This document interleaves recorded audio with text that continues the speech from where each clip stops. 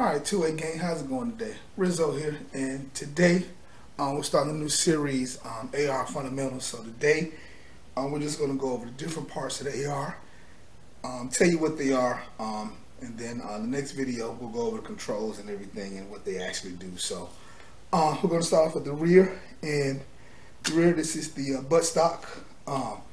Some of them are just stationary, some of them are adjustable. You can kind of move it in and out to adjust to where you it sits on your shoulder, so you can kind of adjust it whether it's closer or far away on some different ones.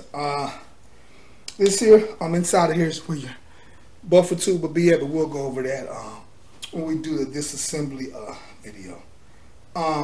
This is your charging handle, and basically the charging handle just kind of loads a charges the gun, basically loads around into the chamber here. What we got? The grip. This is your grip, so just kind of grab it here, and that's what you get there.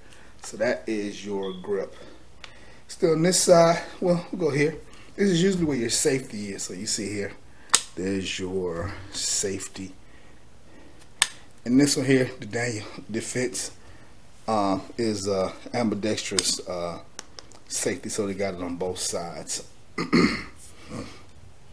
This is your bolt release. So if a bolt catch, so if you want to lock the action open, just kind of push that button in. This little button here holds it open, and then if you want to shut it,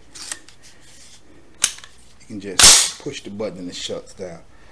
Of course, you got your trigger guard. This is your forward assist. So if you have a round that doesn't go all the way in, you can just kind of get the forward assist to kind of push it all the way in. You probably, most likely, will not need the forward assist, so I wouldn't even worry about that a whole lot. Mag release button is here. And if we get a magazine, some snapper cappers in there, and just kind of, you always know when you do your magazine and you just kind of put it in and give it a little pull, but yeah, that's your mag release. Mag release button.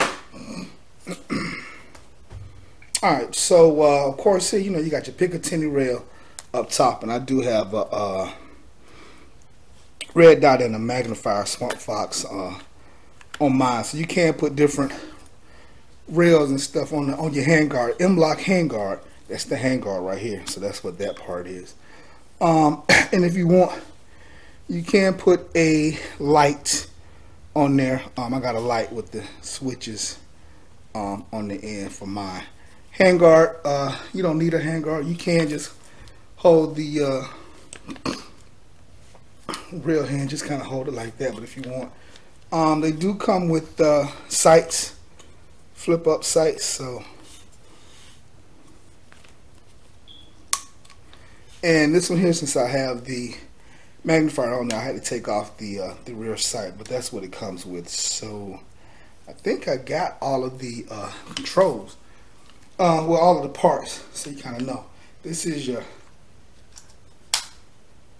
dust cover for your housing. So next video we'll go over all the different controls and what they are, but basically what I wanted to do was kind of just go over the different parts of the AR, let you know what they are, so you will know when we're discussing in future videos, you know what we're talking about. So that's it. So next video will be the controls. We'll go over those. You guys stay safe, shoot straight. AR fundamentals. Let's get going.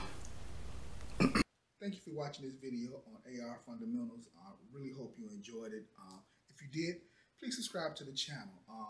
You can go through and look at other videos or playlists on the channel, see what you see. We know YouTube and other social media sites don't like the 2A, so we can kind of beat the 2A algorithm by liking and subscribing, not just to my channel, but anybody else that does gun videos on YouTube.